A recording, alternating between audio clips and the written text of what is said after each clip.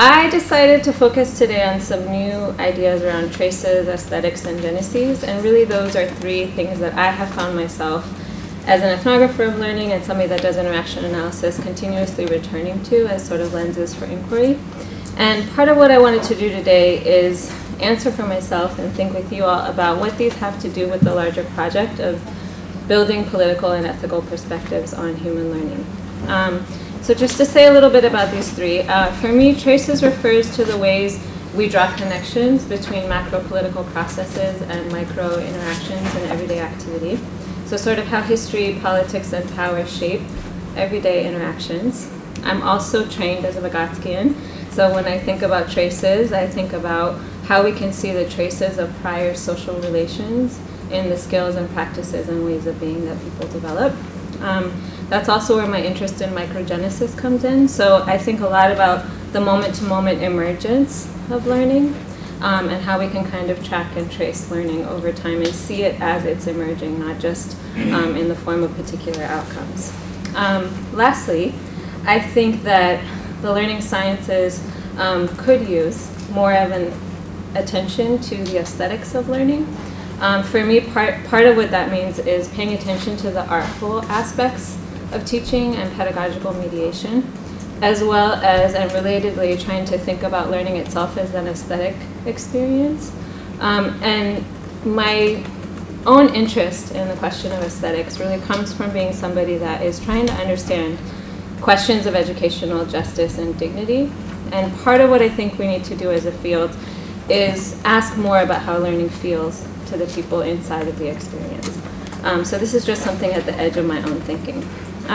So this is a little bit of a starting example to exemplify what I'm talking about. This is an artful image that was created by a teaching artist who worked in this making and tinkering after school setting that you'll see me talk about more in a minute. It was drawn from video, and it shows a student in the space learning how to lay down copper tape as part of a paper circuits activity. And you can see the educator who was working with her had both her hands on it at the beginning with one of the child's hands, then both of the child's hands and one of the educator's hands, and then you see the educator's hands kind of at rest while both of the child's hands are on the project. And I think it's a small kind of direct example of the genesis of learning, how it's socially mediated, and also an effort through an aesthetic kind of representation to think about how we can amplify what these forms of assistance might feel like for the people that are experiencing them. So I'm going to talk more about this setting in a minute, but before I get there, I want to say more about how I'm thinking about political and ethical perspectives on learning. So this is a quote that I typically have in my back pocket. It's something that I return to a lot in my own thinking, and it's from Augusto Boal, who's a kind of the father of theater via press from Brazil.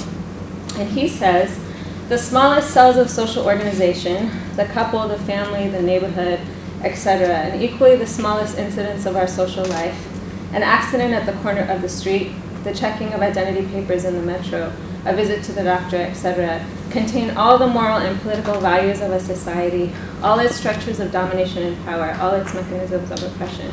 When we talk about a strictly individual case, we are also talking about the generality of similar cases, and we are talking about the society in which that particular case can occur."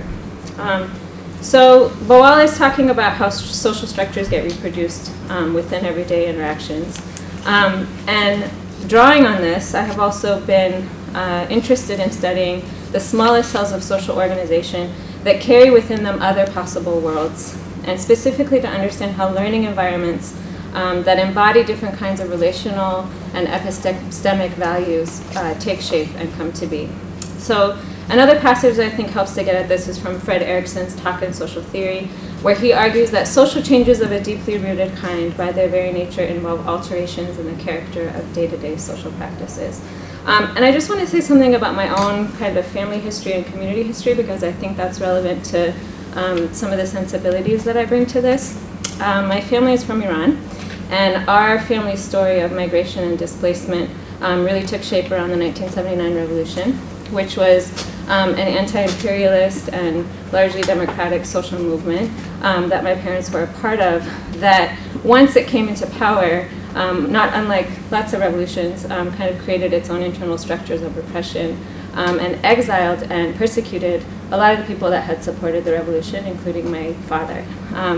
And so that history has made me sensitive to the need for educational research and practice to pay attention not only to critical analysis of social structures, but to grapple with the internal tensions and hierarchies of liberatory educational work, which is part of where this focus on the micro comes for me, and part of why I think we need ethical as well as political perspectives on learning.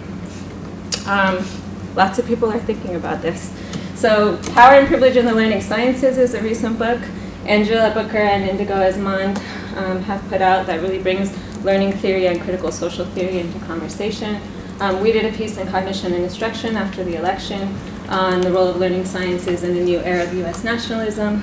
And Thomas Phillip, Megan Bang, and Cara Jackson did an editorial in Cognition and Instruction suggesting that we need greater attention not just to the what and how of learning, but questions like for whom and towards what ends. Historically, and this is relevant to what I'll be talking about today, my own work has really been on trying to understand within the context of literacy, learning, and political education how these kinds of larger questions take shape. And I have been often very drawn to pedagogical talk as a key place that we need to look to understand how learning environments feel to students, and also how these internal tensions of political education take shape. And if you stick me in an educational setting, my eyes and ears will be attuned to talk. I'm really drawn to that aspect of human interaction as a way to understand this. But recent studies that I've engaged in have sort of pushed me to look beyond talk and to try to understand the role of the body and embodied interaction, and also to understand the role of written feedback on student work as key kind of modalities of teaching through which these things take shape. And that's what I'm going to be talking about today, is how I'm starting to see that. Okay, none of this comes out of nowhere. There's a history to this work within the learning sciences and within educational research more broadly. I think that this is where we started as a field, trying to understand learning as a cognitive process. Many people are still doing really important work focusing on cognitive models of thinking about learning. Over time, we have expanded to trying to understand these other aspects of learning. I come out of the sociocultural school. I'm a child of that tradition in many ways, and part of what I think many of us are arguing is that we also need political and ethical perspectives on learning. And I want to say something here about what that means for how some of the sociocultural theory might also get reframed and perhaps expanding some of its political implications. So by way of definition, one of the approaches to learning that I foreground in my work is Barbara Rogoff and others have argued that learning is a mediated process of shifting participation in sociocultural activity, where experiences of shared practice become resources for new forms of participation. As people's participation transforms over time, they reshape and contribute to the activity itself. One of the things this means to me is that when we look at any learning interaction, we can ask questions about social reproduction and resistance. And we can ask about in what ways does this learning environment or interaction contribute to reproducing or disrupting and perhaps changing the status quo. I also think that this is an intergenerational view of learning as opposed to adult-centered or purely child-centered view of learning, which is something I'll be talking about more. And in terms of microgenetic analysis and my focus on kind of microgenesis, I think that drawing on this definition, as researchers of learning, we can look at shared practice or socially mediated practice and ask questions like what happens further downstream from these relational experiences. And we can also look backward from the expression of skill and the expression of expertise and ask, how did this come to be? And I think those are both really useful questions to be asking. For me, definitions of learning are also closely tied to how we think about equity. So Naila Nasir and others have argued that equity is not about offering or producing sameness, but about enabling youth to appropriate the repertoires they need in order to live the richest life possible and reach their full academic potential.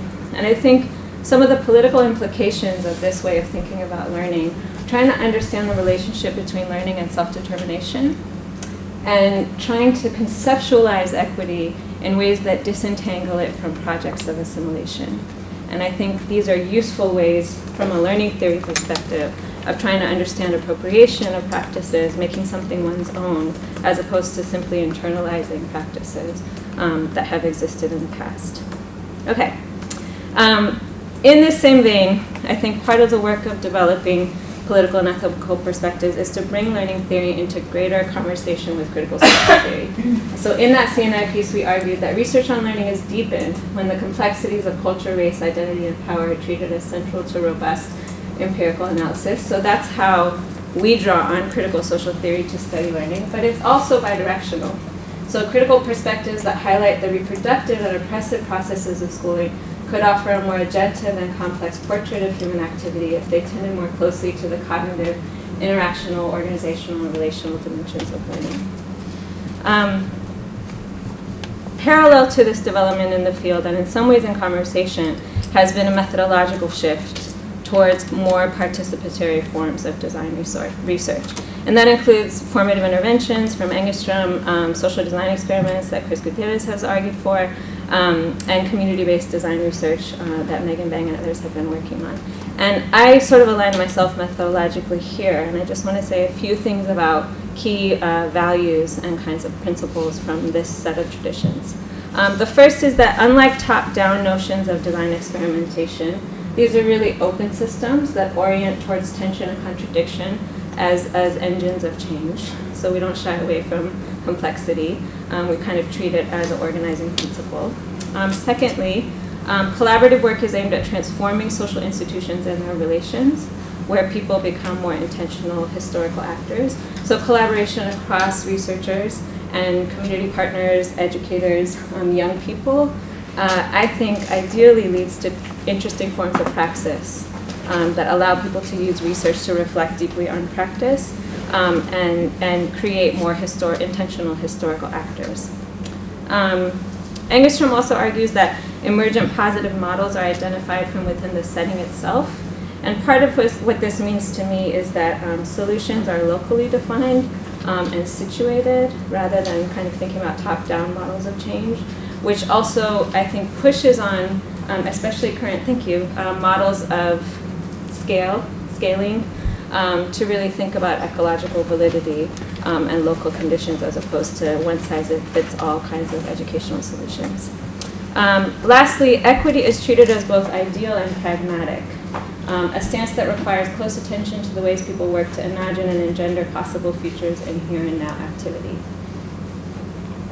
Part of what this means to me is that we don't confine ourselves to incremental reforms within the system, but that we also understand ourselves as responsible for making change in the here and now. So I think there's kind of a social dream dimension to that more expansive way of thinking about equity work, but also an effort to kind of embody and enact that dream in the present, which is part of what I think a lot of this work is looking at. I've lost my mouse. There it is. Okay. So I'm going to transition to sharing some work with that framing from the first study. And part of what I want to do is share how my focus on embodiment and the body came to be through this kind of collaborative research with young people and educators. And I want to use this to offer one illustration of what it can look like to bring these larger political concerns into conversation with interactional analysis in particular. So this context for this work is the Tinkering After School program, which was a partnership between a science museum and Boys and Girls Clubs serving Black, Latinx, and Asian American communities in a large metropolitan area on the West Coast. People are probably familiar with the growth in makerspaces and the maker movement.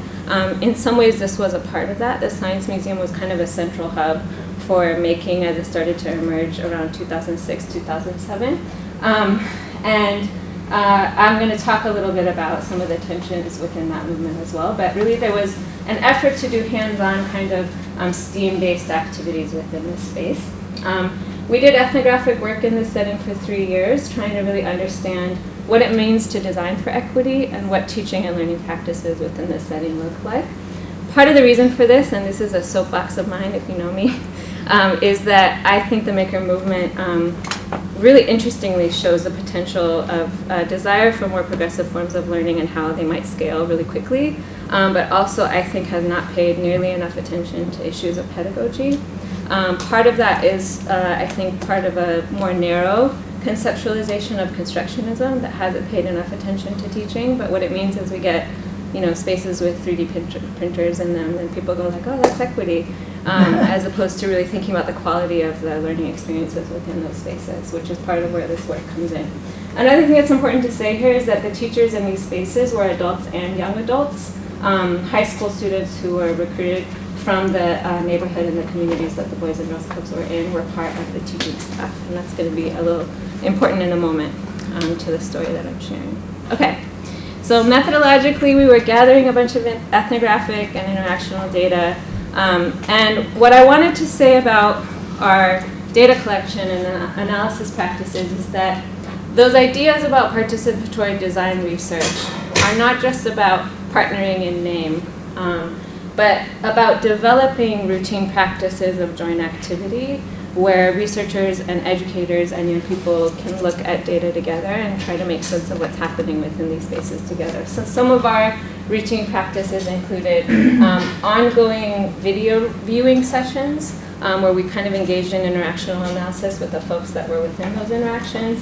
Dialogic field notes, which was me basically writing field notes and then sending them to the teaching staff, and having each person had their own color, and they would add their own comments within the field notes. So now we have these kind of rainbow field notes, but they are multi-vocal in terms of the perspectives on the interactions. And then using those practices to co-design curriculum and co-author kinds of research questions and codes and analyses.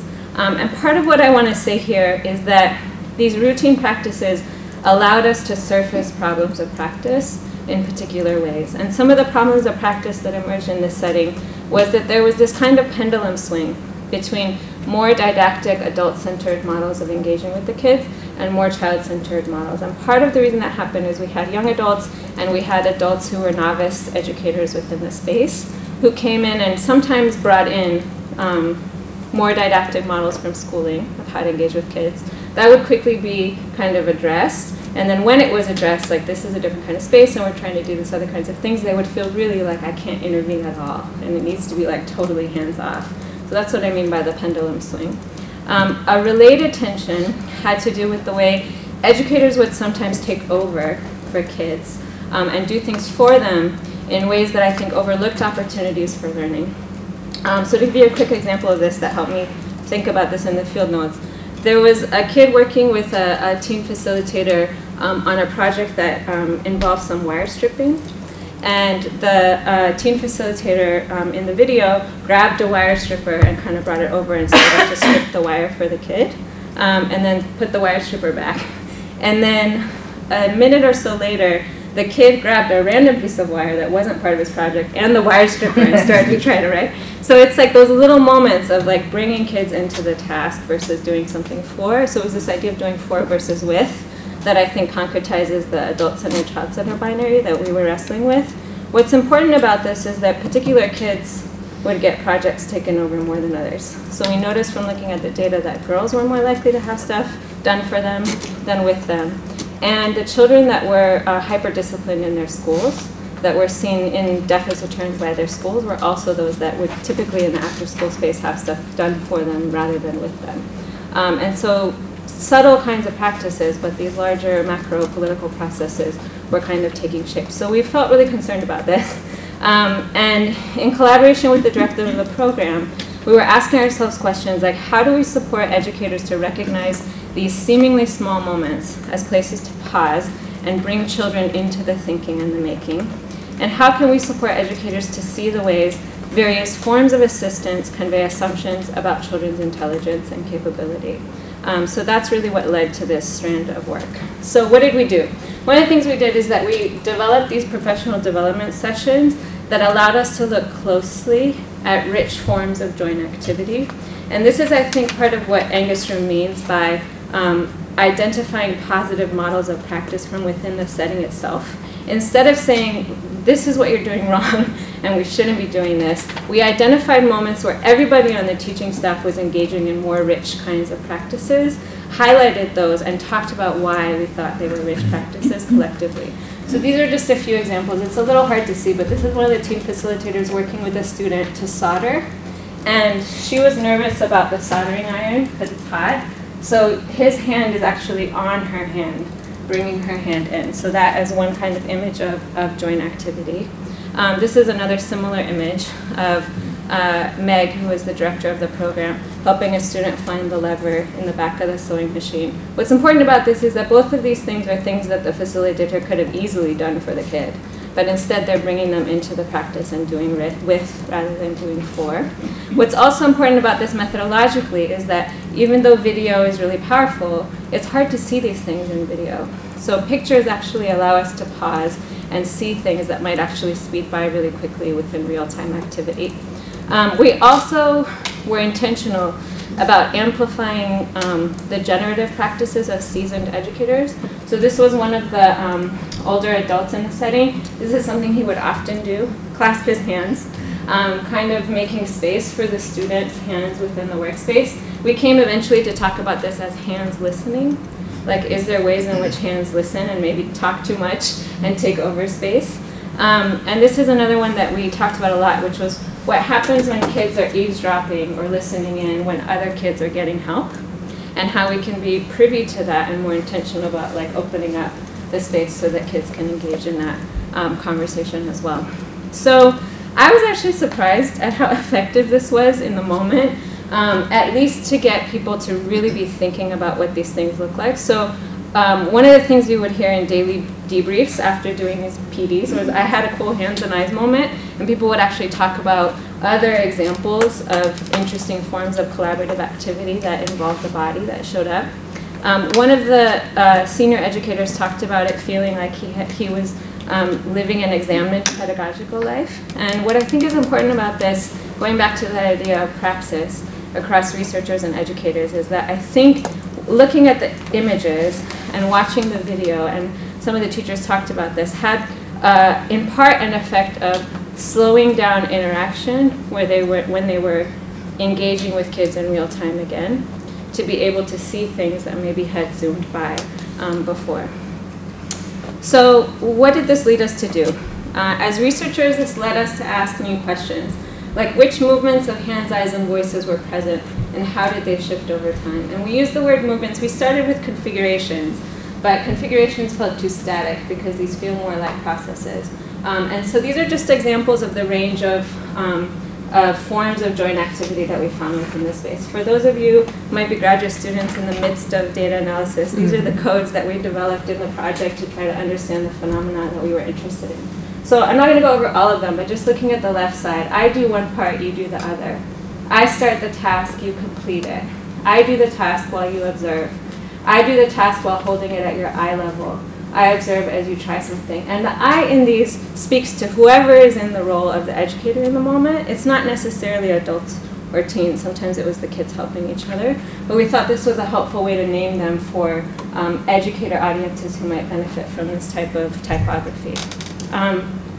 This is a classic kind of zone of proximal development one, right? Like we do the task together, then you do it on your own. This resonates with kind of like the I do, we do, you do model. What I think is important about this and why I wanted to highlight it is this is not the only rich way to engage in joint activity. This is one among many other ways to engage in that kind of collaboration. A few things I wanted to point out here is that we started to notice lines of contrast.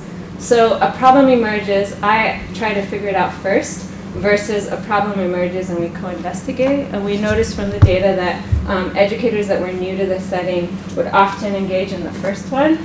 And over time, this was part of the expertise that was developing for teachers. It was like figuring out how to co-investigate with kids, even if they didn't know how to solve a problem or use a tool.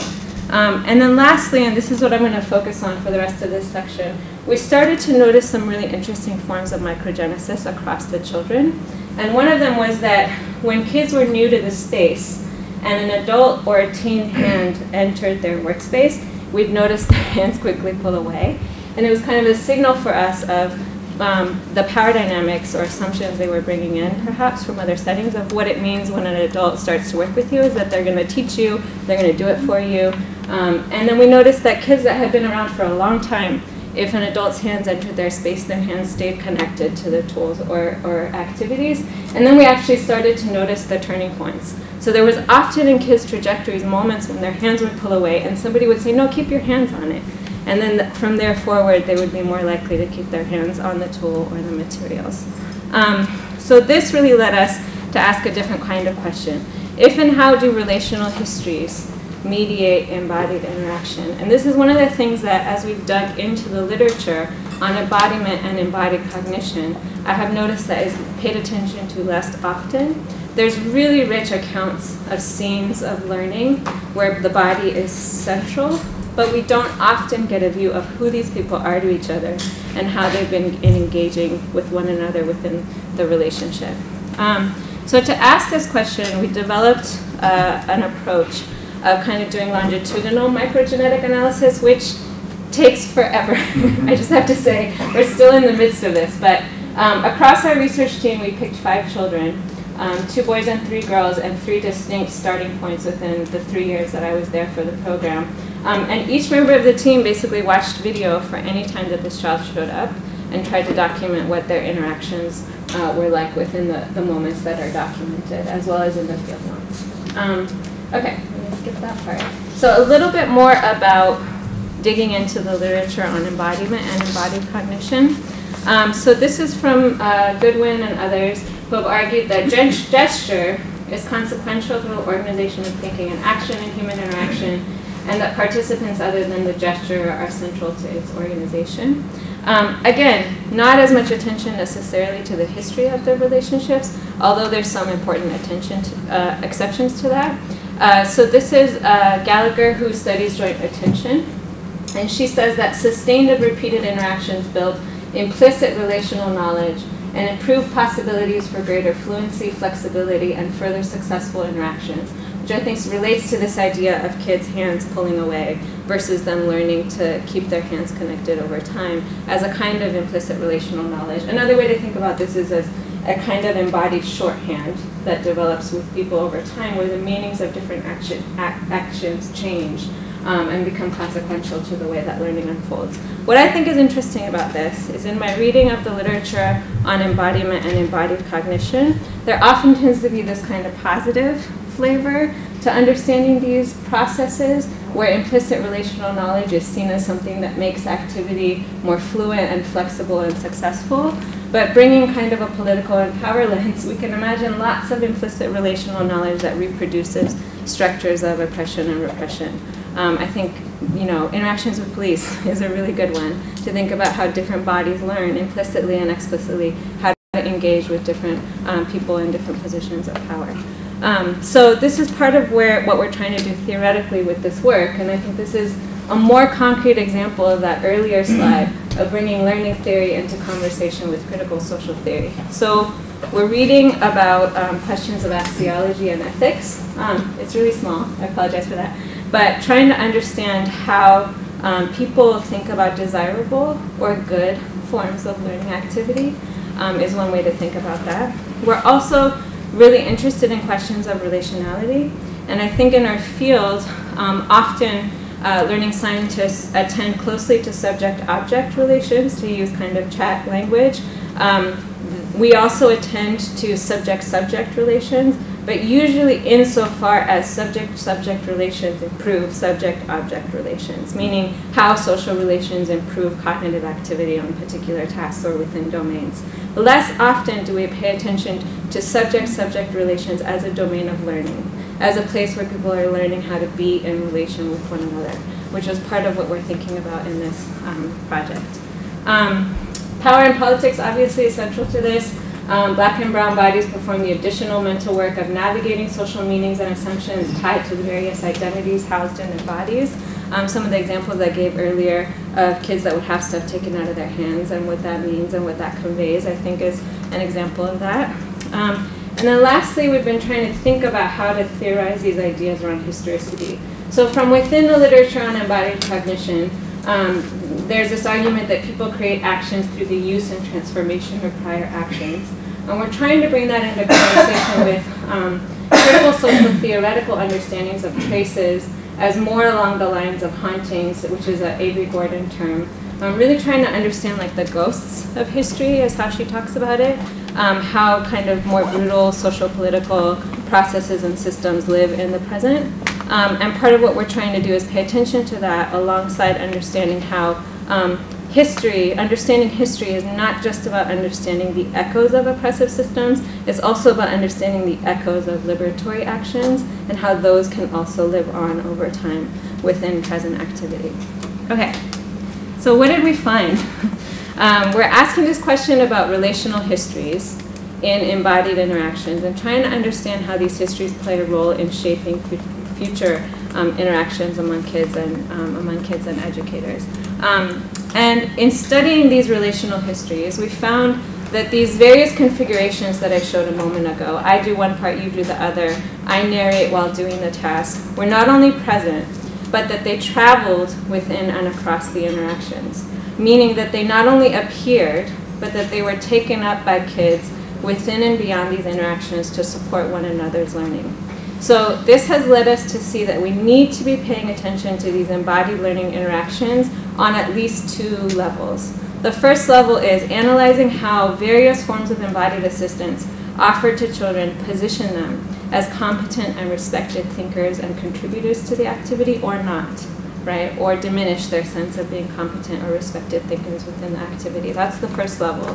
The second level is understanding how students who are experiencing these various forms of assistance were themselves attuning to that help as not only a source of help for them, but as something they might use in offering their friends support. And that's what I want to talk about here. And that's where I think the ethical partially comes in. I think they were engaged in various forms of ethical deliberation as they figured out how to help each other with these kinds of activities.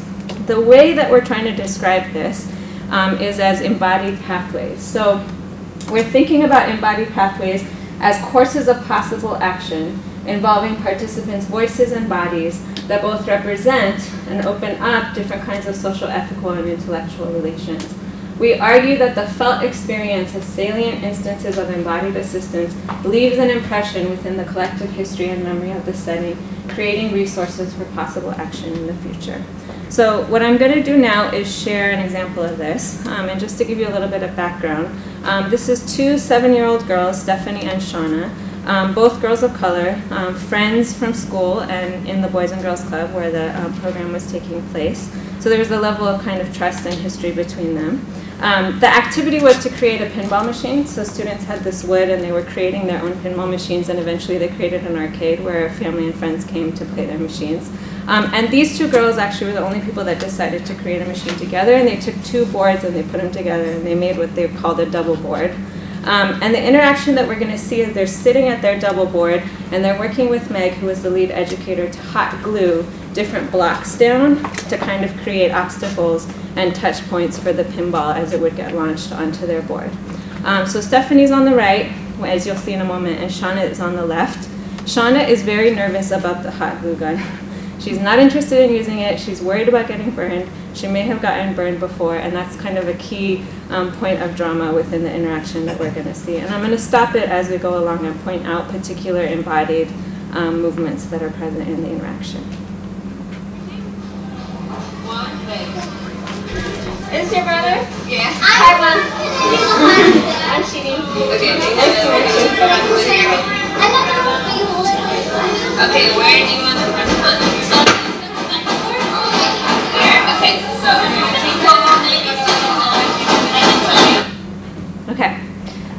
so Shauna right from the beginning says, I'm not going to do the hot glue, right? And Stephanie kind of is more comfortable and interested in doing the hot glue. And what I want to point out here is that Stephanie hands come forward with the block.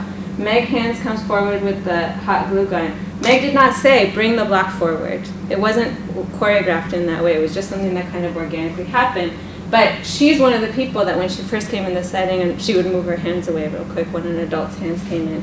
And this is her 5th day in the program, and on the 3rd day in the program, she was unscrewing something, and the educator said to put her hand on her hand so she would get the experience of unscrewing. So there's a history from our view of this kind of organic moment of her hand coming in with the block to get the hot glue onto it.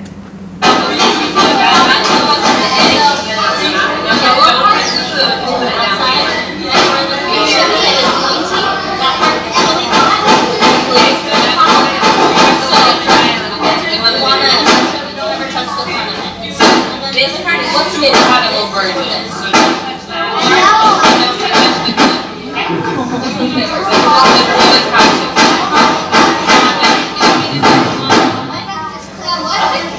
we'll use what? Glue on this end, and then we'll put this away. Do you want to get it? Okay. So again, it could be Shauna's turn. She makes it really clear, I'm not ready for that yet. And then Stephanie does consult with her about where to put the block. So it's like her first move to kind of bring her into the decision making, even though she's not gluing. And then there's this kind of shift from Stephanie doing one part, holding the block while Meg hot glued, to now taking the hot glue gun and doing both parts of the activity.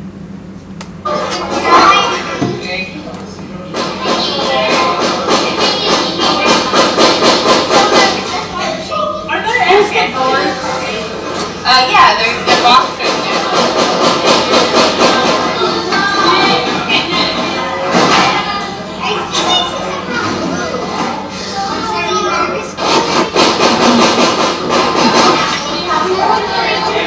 You're gonna be nervous when you first start working with something that's a little dangerous, and then when you get good at it, you won't be nervous anymore.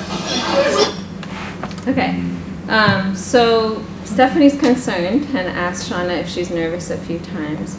And then she starts to encourage her to do the piece that she had just done. And what's interesting about this that helps us think about Meg's assistance as a source of a resource for Stephanie thinking about how to assist her friend is that even though she had just done both parts of it, she doesn't suggest to Shauna that she do both parts of it. She goes back to just holding the block and is like suggesting that she hold the block while Meg put down the glue. And also, if you're watching, you follow this. Where do you want the glue to go? Which side goes up? This side goes up?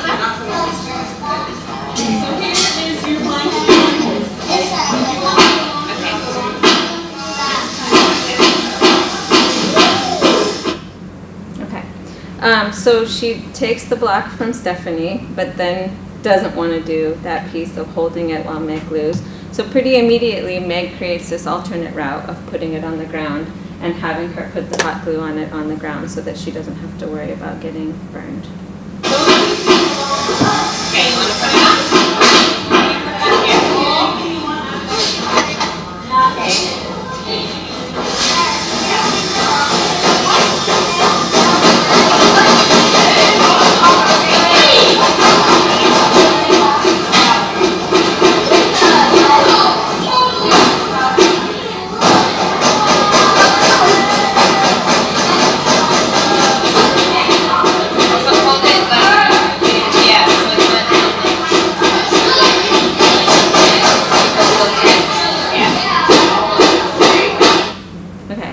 So after Meg put the glue on the block, Shauna still hesitated to pick it up, but Stephanie was not taking no for an answer. And I think what's important about that is that knowing Meg and talking to her about this, like she was ready to do it for her or have Stephanie do it. She wasn't going to push Shauna past the point of her comfort, but a friend is like, come on, you can do it. And so she kind of gives her the block, and then you see her kind of pat her on the back when she decides to take it. And then Stephanie moves on to kind of more confidently doing both parts of the task.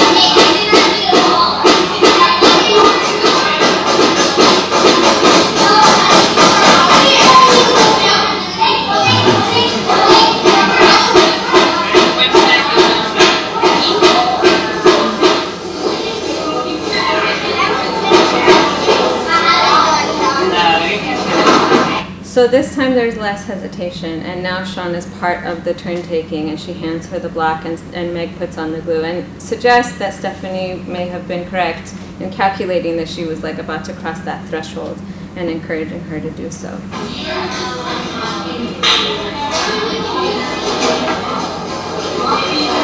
a lot of one day, and then maybe the next day you'll want to do it. It's okay. Okay, so that she's not ready for, right? And she's really adamant about, I don't want to hold the glue gun. What I think is interesting about this is that Stephanie says just hold the handle. And thinking back to the way that Meg had put the block on the ground to create kind of a more low stakes entry point, we might also see that as reflecting her paying attention to these other ways of encouraging somebody to do something. So I just want to say a little bit about what this shows.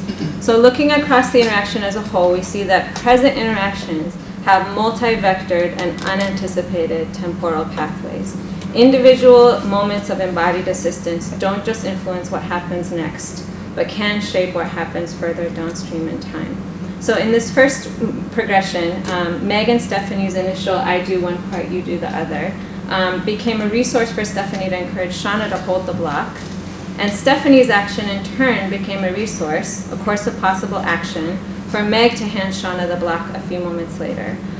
What I want to suggest here is that this reading reminds us that these forms of embodied assistance are not just initiated by adults and then picked up by children. Noticing the ways adults retrace children's actions also opens up kind of a more democratized view of who engages in choreographing these forms of joint activity within the setting. I also want to go back to subject-object and subject-subject relations. So this one is a view of how Stephanie was becoming more expert in the task. She was moving from doing part of the task to doing both parts of the task and then doing the task more confidently. But at the same time, she was also learning about how to engage in this form of pedagogical relation with her friend. So she may have been noticing how Meg created this more low-stakes entry point for Shauna and tried to do so herself, even though Shauna continued to resist, by asking her to hold the glue gun. So looking across the interaction, it is clear that Stephanie was not only participating as a recipient of assistance, but as a director of joint activity. This role involved her keen attention to the ways Meg was organizing learning for her, not only as relevant to the task, but as relevant to how she might engage with others. And we're arguing that on a small but significant level, we might see in her deliberations and interventions how children make decisions about who they want to be in the world, what kind of thinker in this case, and what kind of friend. And what I want to share with you is one other example from this project, which looked at these kinds of forms of assistance across a much longer term trajectory. So with this view of the ways kids are interpreting assistance as not just for them, but also as potentially resources for helping other people, we started to look across children's long-term trajectories and try to see how this took shape. So the second example is from Tanya, who was a regular participant in the program. And this is a kind of graph, it's hard to read the actual words, but I'll explain them in a second, that looks at her forms of embodied assistance that she engaged in over the first year of being in the program. And we see lots of different kind of diverse forms of assistance that she received. But the colors also attune us to who is initiating the assistance. And the early ones are all initiated by others, usually adults or educators within the space helping her. And then there was this day on March 4th, which has all the forms of assistance, that involved an educator for the first time within the data positioning Tanya as somebody that could teach others. So Tanya had been working with motors that whole day, and she had gained some expertise with motors. And there was a student, Aiden, who needed a turning point because from that point forward, the darker boxes represent moments where she was initiating, offering help to others. And so what we're trying to see is how these moments of positioning students as also offering support may have shifted her trajectory within the space. And I just want to give you a little bit of a sense of where she ended up within her third year. So here she was 7 years old. And here she was 9 years old. This is her third year in the program. And when we looked at her interactions with younger children, we found that she was engaging in these forms of pedagogical expertise and intentionality that were very similar to what the more seasoned educators were doing in the space. So this is her helping Zeta as they were making Zeta's costume. Zeta was younger than her. And as Tanya wrapped the measuring tape around Zeta's waist, she narrated what she was doing. She said, "We want to go by your waist." And then a few moments later when they got up to go to the sewing machine, she said to Zeta, remember the number 27. And we kind of saw these as examples of doing with rather than doing for that we noticed Tanya had picked up and was engaging in more expansively over time. This is another set of images of her working with Zeta at the sewing machine. And you can kind of see the intentionality around the way Tanya is positioning herself to be supporting but not taking over, to be kind of, even her, this reminded me of her arm with the clasp, reminded me of the teacher that had his hands clasped like this. Like it's clear that she's the one that's engaging directly with the tool. And then we also noticed this moment that she organized where Zeta's foot was on the pedal, and she was doing the foot pedal part of the sewing machine, and Tanya was kind of guiding the material through. So even at that level of understanding, I do one part, you do the other, to give the child the experience as she's stepping into a more expert practice of using the sewing machine. What's also interesting about this is that a few weeks later, we noticed a moment where Zeta was working with an older facilitator and kind of reorganized the kinds of assistance that the older facilitator was giving her. So she was working on circuit boards activity, and she was trying to open the alligator clips. If anybody's done that with little kids, it's really hard to open the alligator clips. And the team facilitator kind of brought her hands in, and then we saw Zeta push her hand out and say, wait, wait, because she was still kind of working at it. And so just thinking about how kids also can test and reorganize these forms of assistance, and that how that might echo from other experiences that she may have had with Tanya, would suggest that within the setting, adults are also learning from children about how to engage in these kinds of practices. Okay, so I want to conclude my discussion of this study by offering another way to think about embodied pathways using the metaphor of light painting. Light painting is a tinkering activity that we did in the space where you have these LED lights and a camera with a long exposure, and people kind of make all kinds of shapes, and then the camera captures the image and it comes through as one picture. And what I want to suggest about this is that when you're watching people do light painting, it's really hard to see what the image that they're trying to create. It just looks like flailing of arms, but when the image comes through, you can kind of see what it was, maybe a star or whatever it is that the person was trying to create. And our analysis across these cases, it suggests that children were attuning to the movements of others, similar to the camera's long exposure. Stephanie was reading Meg's actions not only as a source of help for her, but as a potential resource for how she might help other people. And Tanya was similarly attuning to the forms of assistance around her to develop her own kind of pedagogical expertise. Young children may be particularly adept at noticing and remembering these kinds of actions. They have to figure out the social world, so they're really good at observing the people around them in ways that I think we're still trying to understand. Methodologically, sociologist Avery Gordon's work suggests that understanding these phenomena requires a different way of seeing, one that is less mechanical, more willing to be surprised, to link imagination and critique, one that is more attuned to the task of conjuring up the appearances of something that is absent. And Gordon and others have employed these lenses, I think, to understand the traces of history.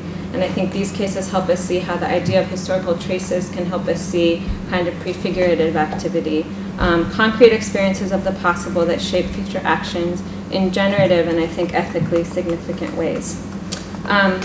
Okay. So in the time I have left, I'm not going to get into this second study exhaustively, but I do want to give you a little bit of a sense of what we've been working on now, which is similar to looking at traces and aesthetics and geneses within the context of embodied learning. This second study that we're working on now has really pushed us to think about forms of assistance in the context of writing, and specifically around written feedback on students' writing.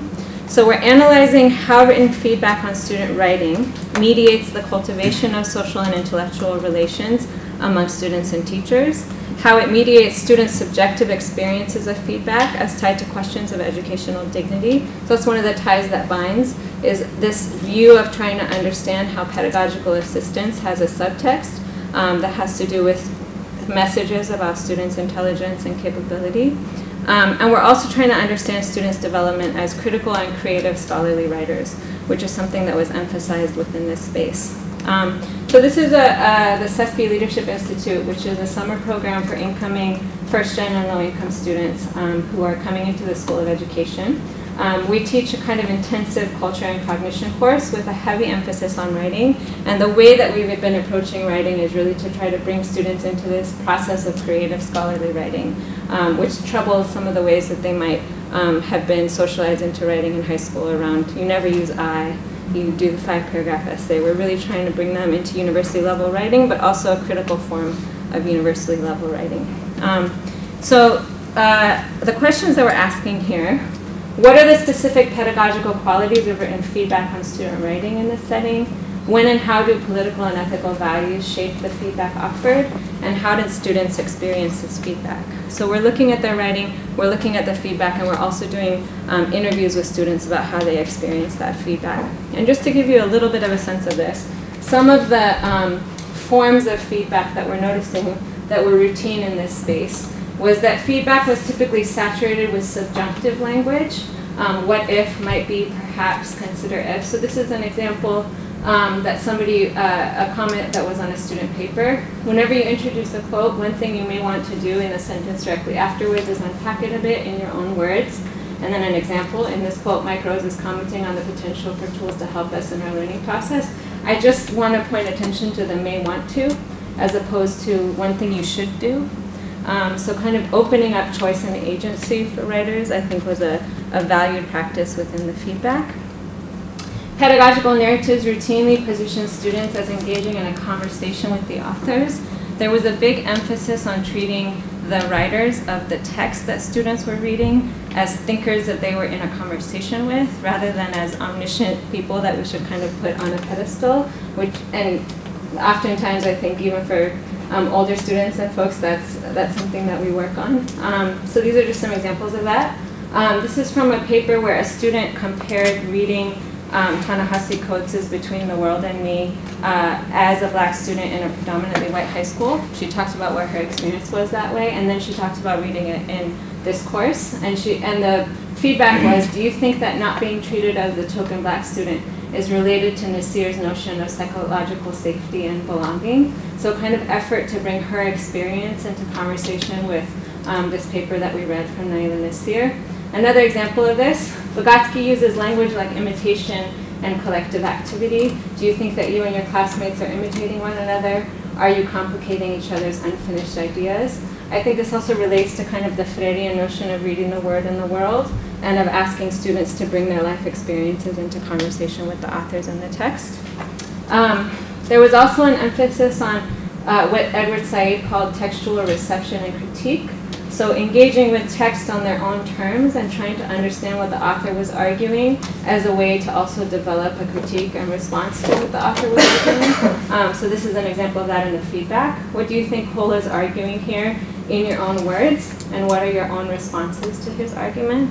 And we saw that kind of feedback a lot. And then lastly, and maybe most importantly, I think there was an effort on the part of the educators in this space to have a kind of camaraderie with students as writers. So in the beginning of the program, we asked students to talk about, we do a survey about writing, and we asked them to talk about their relationships with writing. And one of the students said in her survey, I do not usually think of myself as a writer because I do not necessarily enjoy writing all the time.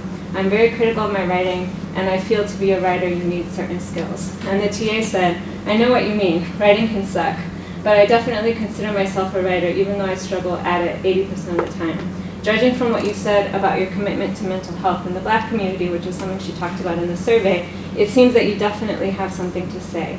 And in my opinion, having something to say is step one to being a writer, and step two is trying it again and again to find the words to say it. It's an ongoing learning process. And I think there's a kind of breaking out of typical languages of feedback here to engage in a kind of conversation and camaraderie about what it means to be stepping into the shoes of identifying as a writer.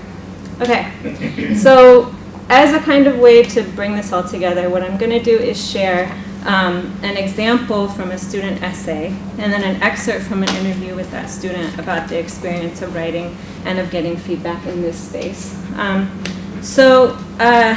This is a student named Danny who identified as Mexican and was transitioning between his first and second year in college. And in this essay, he wrote about his mother and her experience working in a meatpacking plant. And the larger prompt for this essay was that students had to interview an elder in their family or their community, and there was a couple different themes that they could explore with that elder. We had read Mike Rose's The Mind at Work, and a number of students decided to analyze the labor that that elder had engaged in throughout their life and to try to think about the cognitive dimensions of that labor, which is a similar project to what Mike Rose does, and that's what Danny chose to do with his mother. So I'm going to read the excerpt, and then I'm going to share the feedback that was given. So he's talking about an excerpt from an interview with his mom, and he says, this excerpt highlights two cognitive skills. One of them is the mathematics involved, and another is the concentration aspect. Rose touches on the mathematics involved in carpentry and the mind at work, noting that although the math was simple at face value, it turned out to be very complex. My mother focused on the arithmetic involved in counting product. However, she didn't mention other aspects of mathematics involved, such as the timing needed to work efficiently, especially considering the high speed of certain conveyor belts. Another task she mentioned was building boxes while the conveyor belt was in transition. This required a level of coordination between her body and her mind to both perfectly calculate how many boxes she could make in the time she had and flow through the building process itself.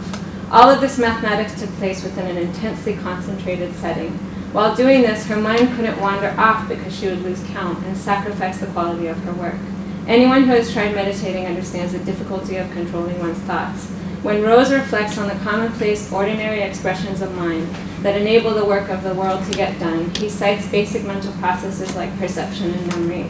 I believe concentration is another one of these simple but critical processes that my mother mastered. So some of the feedback that the student was given was on this first sentence. Perhaps, instead, this excerpt highlights two cognitive skills, mathematics and concentration. And I just want to point out how that would feel if it didn't have the word perhaps.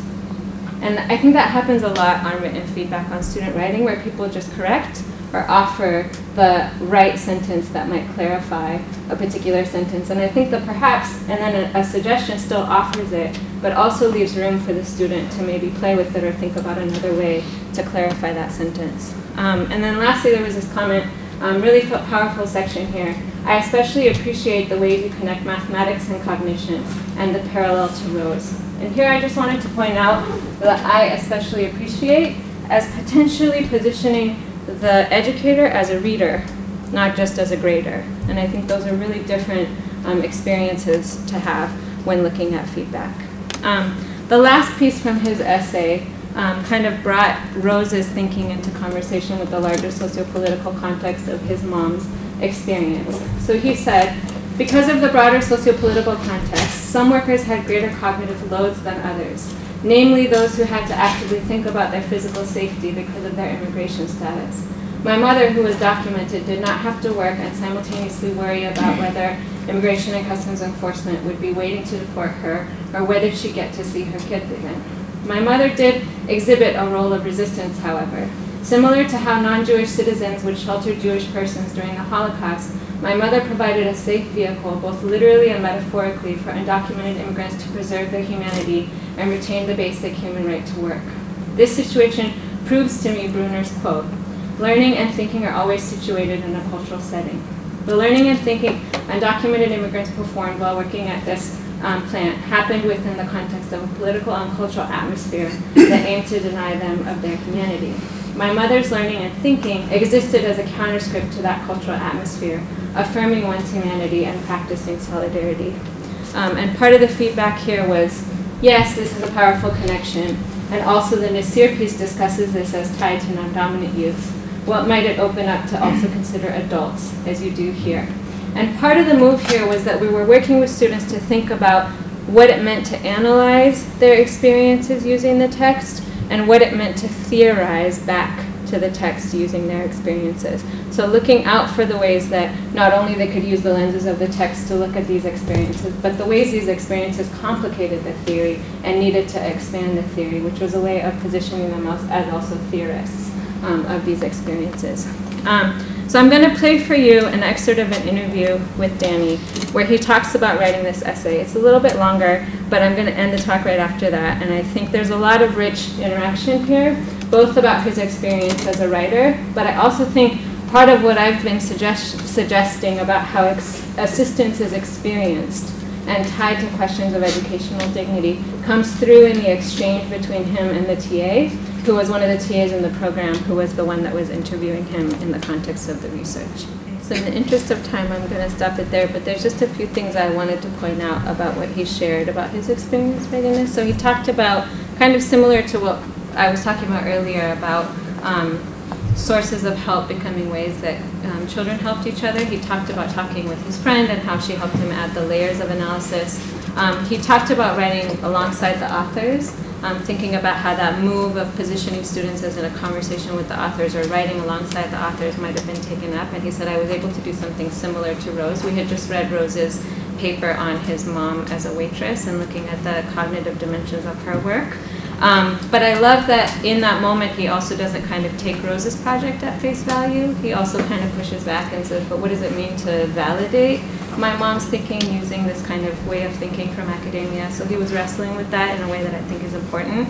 And towards the end, this kind of a discussion of what we see as a kind of socio-political risk-taking and a form of becoming, where a little later in that clip he talks about how he is on Twitter a lot and sees all these people taking these stances but never tweets and never says like actually what he thinks, and that this was a moment for him of actually stepping out in that way. And in a later moment in the interview, he described the experience of writing it as one where he was putting his ideas out there and having them hold their ground.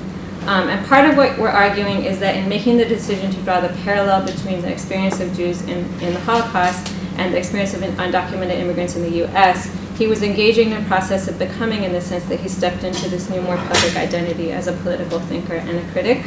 And I just want to return to that Erikson passage from the beginning and say that I think this is part of those alterations in day-to-day practices that tie to broader forms of social change.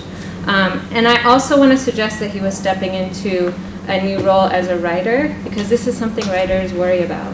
Writers worry about something sounding grandiose, and I think he was wrestling with that in a way that writers wrestle with. So I want to come back to aesthetics to end, and I'm really curious to hear people's thoughts, so I want to make sure to have time for that. And I think there's a kind of poetics present in the ways that students narrate their learning experiences, and I think that it offers an important window into the deeper meanings those experiences hold for them, and what a growing sense of capability and agency feels like to the person. So earlier I said that I think learning sciences could engage in more of a conversation with critical social theory. I also think that we need the learning humanities, not just the learning sciences. As researchers and educators invested in educational justice and questions of dignity, which part of how we're defining that is as the multifaceted sense of a person's value generated through substantive educational experiences that recognize and cultivate one's mind, humanity, and creative potential. We're interested in experiences of dignity, but we're also interested in the conditions that give rise to those experiences. And I think to really understand that, we need more of the aesthetic analysis. Maxine Green talks about these as aesthetic moments made by living persons for living persons.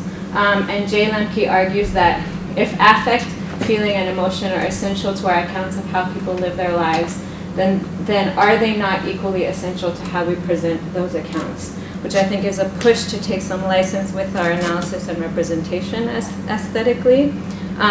So part of what I'm arguing is that while pedagogical talk is central, we should also be closely attuning to the role of the body, and in this last case to the role of written feedback on student work, as other modalities through which experiences of educational dignity and indignity take shape, and as resources for how students come to relate to one another. And I think that humanistic tools are going to be as essential as the more scientific tools that we have for understanding this. So I'll stop there.